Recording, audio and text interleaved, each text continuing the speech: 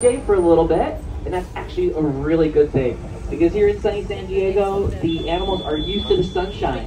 So when clouds come by, you start to see some really interesting animal behaviors. Now, in order to make the lives of our animals here as best as possible, we do what's called enriched experiences. And that's going to help them to foster those natural instincts, habits, and behaviors. And we all know that animals have a really amazing connection to nature. And we really want to respect and honor that. So when the climate is changing, when we see clouds or rain in the forecast, we start to give them clues that if weather is going to be changing, there's going to be new things for them to find. So sometimes after the rain, there's going to be some new food in their habitat, things for them to explore and discover.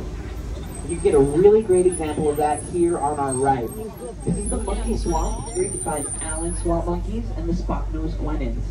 And I noticed they got lots of ropes and trees. That's because their whole habitat is a form of an enriched experience, even down to the river that goes around the swamp. That's there because Allen swamp monkeys are the only monkeys that fish. So from time to time, we'll put fish in that pond. It's going to help them to practice those fishing skills.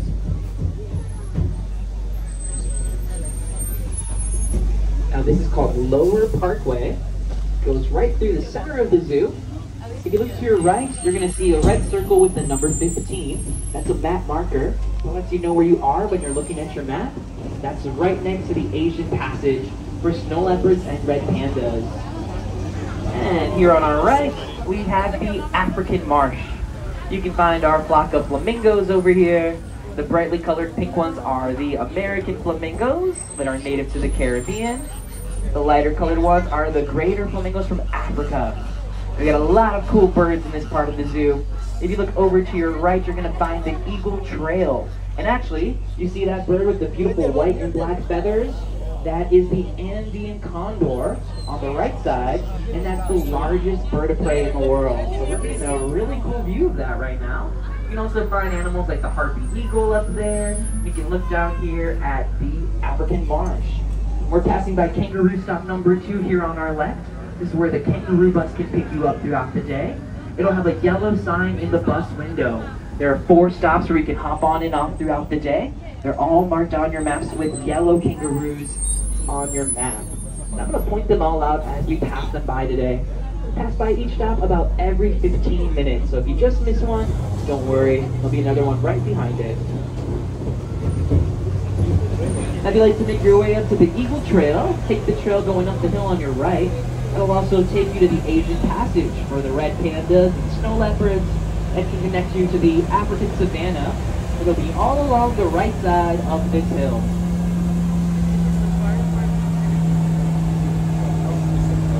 I'm going to catch a glimpse of Highway 163 on our left. And that's going to take you to our other front door, the San Diego Zoo Safari Park. We're all a part of the San Diego Zoo Wildlife Alliance. And through our alliance, we're able to reach wildlife all across the planet, helping them wherever they may live. We're going to get a good example of that on our right here in the African savanna. We have Brevi zebras. Now, they are the largest of the zebra species. You can find them living with the giant elands. And next door to them, we got Sphinx gazelles and the lesser kudu. Now, on the left side of our bus, we have the northern frontier.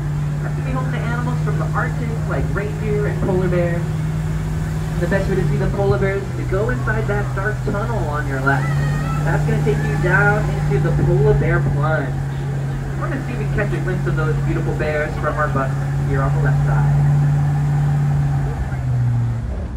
We have 3 bears that live at our zoo. Their names are Kaluk, Kitty, and Chinook. And they're all incredibly important because they help us learn more about polar bears each and every day. It seems like they are just out of view. They're probably on the other side of their home. When you go down into the polar bear plunge, you can get a really good view of that. You can get underneath the water, see them swimming. Right around noon, we have our polar bear talks. Actually throw some fish into the pool for them. You can actually see them eating later today. Alright, well, we're going to keep moving up the hillside. Check out some more animals who can see well. If you're a big fan of polar bears, just keep looking out to your left. You might see them as we drive up. On your right, you can find the bontebok. They are one of the most endangered animals of Africa. At their lowest, there was just 17 of them left on the planet. Thanks to one farmer that got them all together, their species was able to make an incredible comeback. There's actually a Bonkerbuck baby that lives out here. It's laying down right behind this tree on the right. When you come back and look for it, it's going to have the smallest little horns. They live right next door to the Gyarados. Get their name from that large neck. Their name literally means giraffe neck. It's to reach high up into trees, getting those tender leaves other animals can't get to. At the top of our hill, you're going to find Skyfari West. You hop on board here, it'll fly you back to the front of the zoo, dropping you off in Discovery Outpost. Now you can hop on the Skyfari all day long. It is just a one-way trip each way. And that should be running until the zoo closes today, which is going to be 5 o'clock. Oh, we got a great view of our mountain lions on our left. Check that out. So we got Sierra and Tahoe that live up here. This is one of the perks of coming to the zoo on a cloudy day. The mountain lions are out earlier than usual. Now on the other side of that cliff, there's a whole canyon where we have more animals. So she's actually keeping an eye on those animals. She can smell them, probably hear them, and they can see her and hear her as well. Now that's a form of enrichment for both of those species, because it's going to help to practice those natural behaviors, right? She's going to be stalking them, trying to hunt, keeping an eye on them. And the other prey animals, they're going to be moving around, being attentive, listening, and looking for our mountain lions. If you'd like to get off your feet for a little bit, the 4D Theater is a great option. We have shows going on about every 15 minutes. You can purchase tickets right at the theater. Then you can make your way over and see if you can catch a glimpse of the maned wolves. Now I'm not seeing them right away, but I'm smelling them. If you smell that musky, skunky smell, that comes from them. That's how they mark their territory. They usually live towards the back of the habitat behind the grasses. When you come back here later, look for red fur. They kind of look like giant foxes, but they aren't foxes, they aren't wolves, they're their own distinct species. And they live right next to Kangaroo Stop number 3, which is right next to the entrance of Elephant Odyssey, which we're about to explore. Now we got a pollinator garden here on our left, where we're growing native plants for our native pollinators, animals like bees, butterflies, and hummingbirds. They're really important because they are responsible for about 70% of the food that we eat. So if they disappear, we'll be disappearing soon after that. We can be allies for them by gardening for wildlife. If you plant native plants from wherever you're from, you can have a whole ecosystem in your home, helping out those butterflies, bees, and hummingbirds. Now, if you look up to the trees on our left, you're going to find the rock hyraxes. These fuzzy little critters are actually the closest living relatives of elephants and manatees. It doesn't make a lot of sense at first glance, but when you look a little deeper, it starts to make sense. We know they're related thanks to their skull shape, also the big foot pads they have in their feet just like the elephants, and they got tiny little tusks right at the front of their mouths.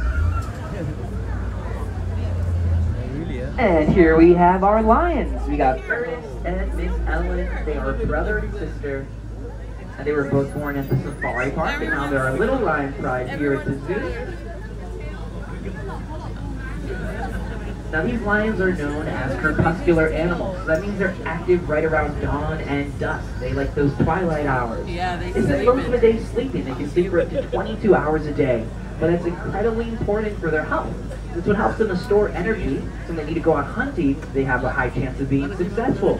Miss Ellen, the sister, who's laying over on the right, she'd be the one out hunting. And Ernest, he's going to stay at home and take care of the cubs. If you have little ones with you, you know just how much energy that can take up. So it's really important for them to get that rest. But you'll see them waking up throughout the day. You might even hear them roar a little later. You can actually hear that sound all the way in the parking lot. Now we're going to let our vehicle pass us by so we can take our time exploring. Now lions are unique because they are social animals. They live in those big families known as prides. We're about to come up to a big cat that's a solitary hunter. Now this big cat you can find across South America. And we're about to see if we can spot her. Take a look over to your right. Look for Nick Geary, our jaguar. She is the most dangerous animal here at our zoo.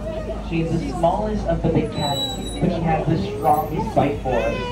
Her jaw can crack open turtle shells, it pierces the hard scales of crocodiles and caimans. Now, she used to live in the Americas. The last sighting of jaguars in North America was in the 70s around Palm Springs. Since then, they've moved further down south into the Amazon rainforest in South and Central America.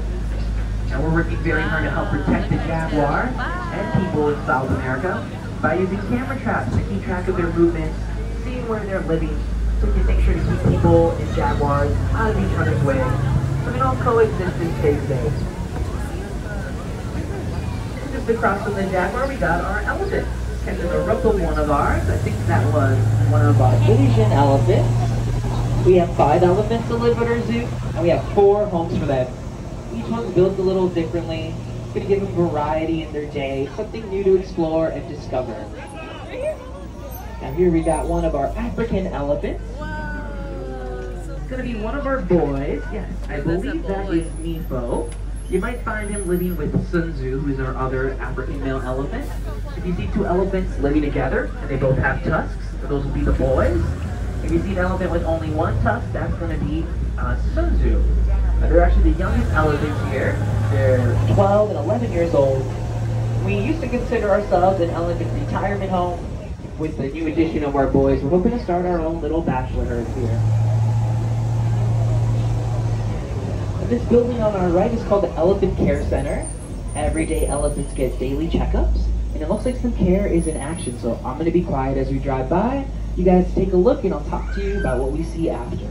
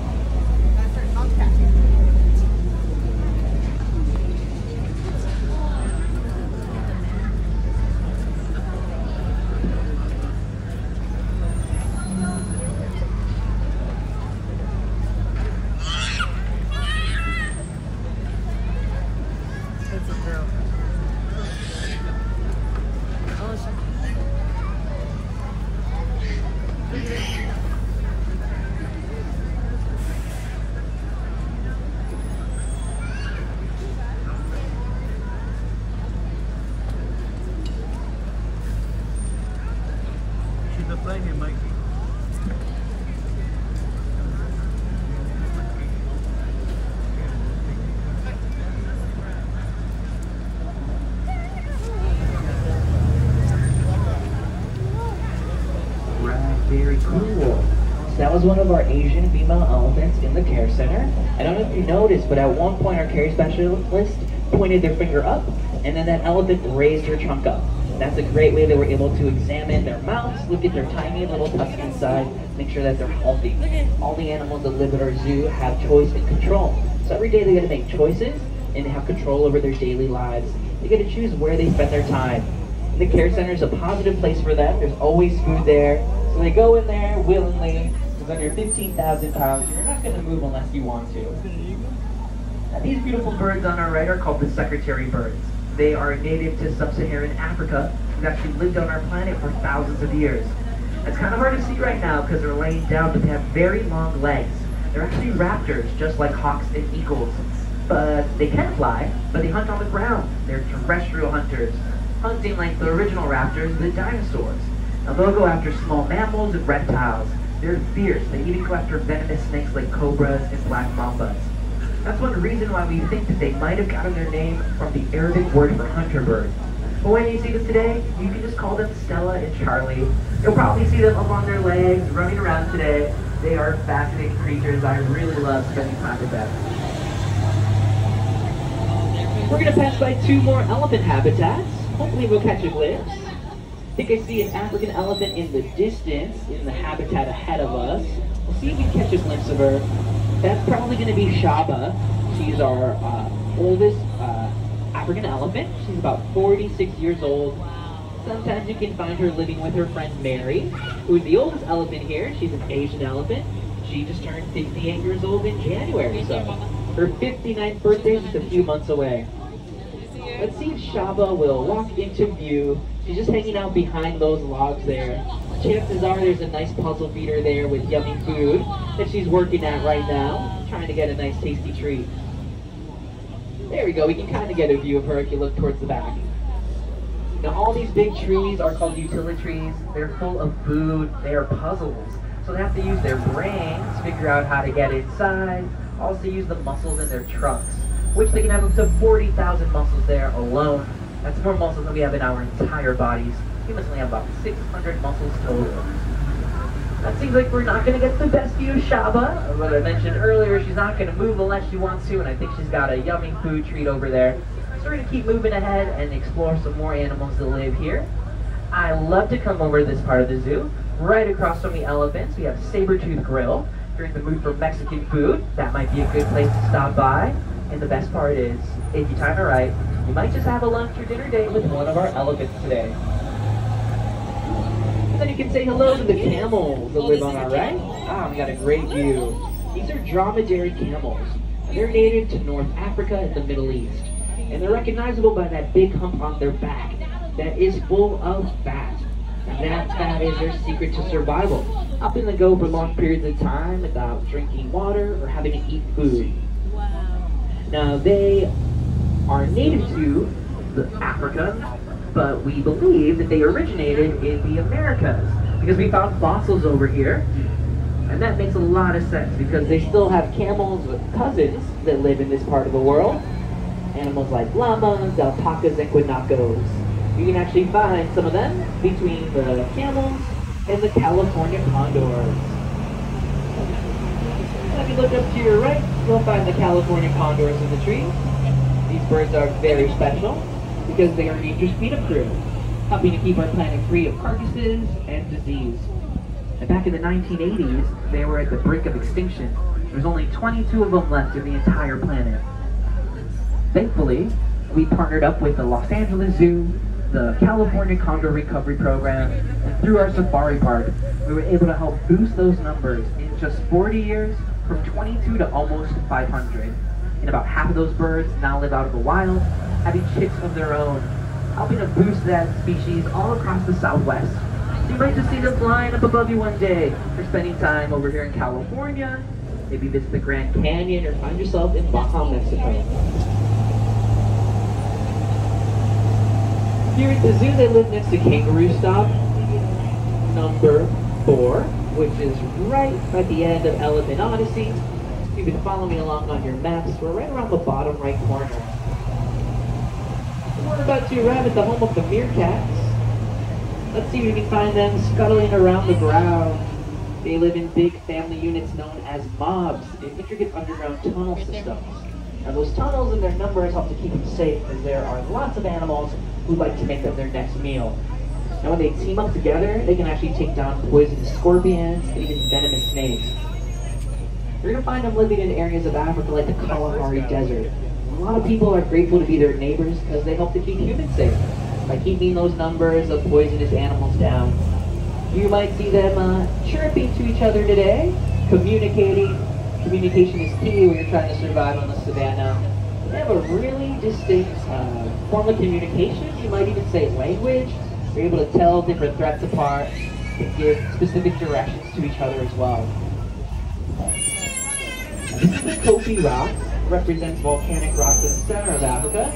It's a really unique habitat. For little animals like the cliff spreader here. And they have very, very small feet. The tips of their hooves are about the same diameter as a dime. Now having those hooves that small, let them know, jump up on those rocky cliff sides before becoming a meal of hungry predators, like leopards that might be after that. If you're a fan of leopards, you can find them down here in the hillside of Africa Rock. We got a lot of really cool animals to live over here. You can find our leopards. You might see our hamadryas baboons running around. You can find the honey badger somewhere down there as well. Got a beautiful aviary, and all the way at the bottom, you're gonna find the lemurs and leopard sharks and penguins. And this is the Ethiopian highlands. That's where you're gonna find animals like the gelada monkeys living. And a lot of coffee's actually grown there. Sometimes when we grow food for ourselves, we destroy wild spaces. But some farmers are growing food in a new way. It's called shade-grown crops. That practice leaves existing forests and jungles, and it actually makes for better food because they get to absorb all those nutrients and minerals that come from the wild. And that's an easy way we can be allies for wildlife at the grocery store, just by being a conscious consumer, looking at what we're buying, where it comes from and how it's made. Because we vote with our dollars, so that's a great way to tell companies they want their products, but not at the cost of the natural world.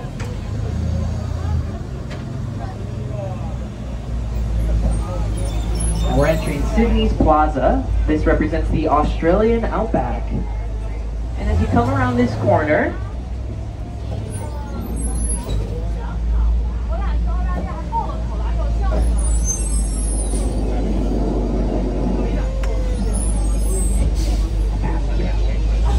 if you look to your right here, you can find our koalas. This is where our females live with their joeys, their little babies. We got Sydney's Grill on the left, my favorite place to eat at the zoo. And we're gonna make a little loop around the urban jungle, check out the wildlife that lives here, and then we'll come back to the koala boys.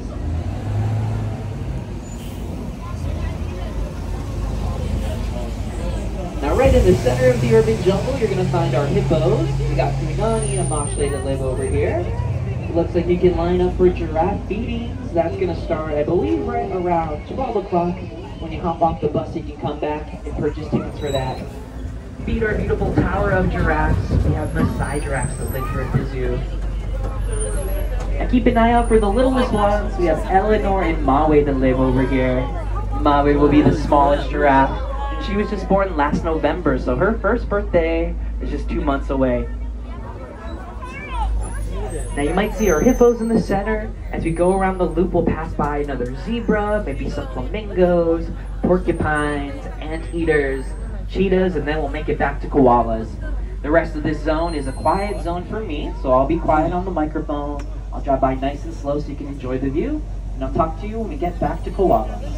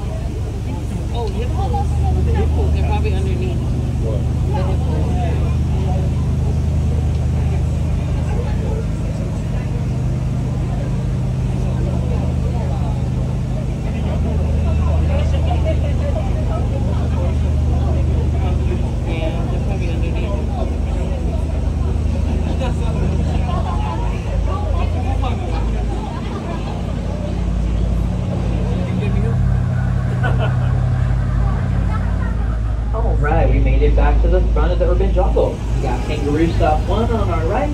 Our male koalas live in these trees to the left. Now these koalas are marsupials. That means they were raised in a pouch.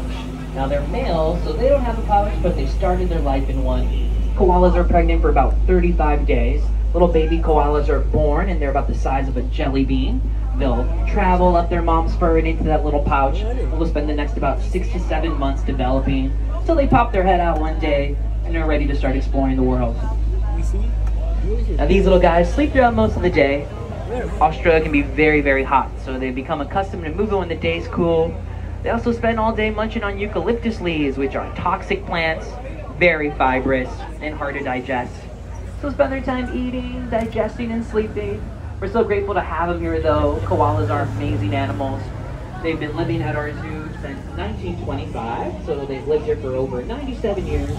We've had lots of generations born and raised at our zoo. You can meet the newest generation in the trees to our left. Spending good quality time with their mamas.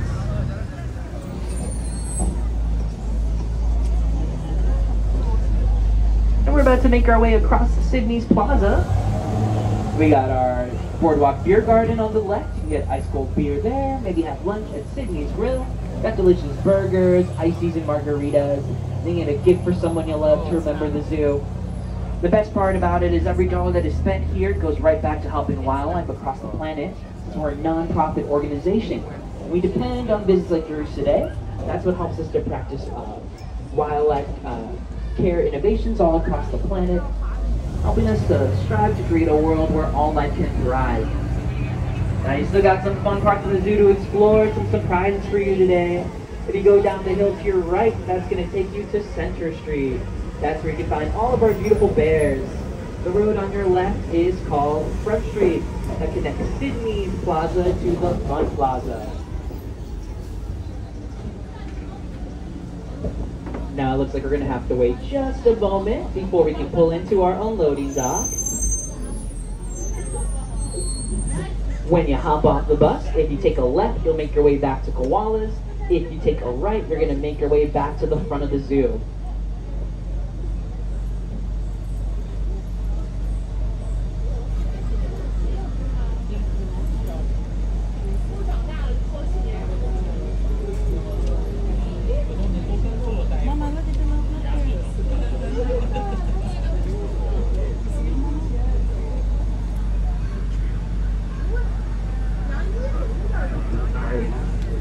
Well, you still got lots of time to explore the zoo. You made a good choice of hopping on nice and early in the day.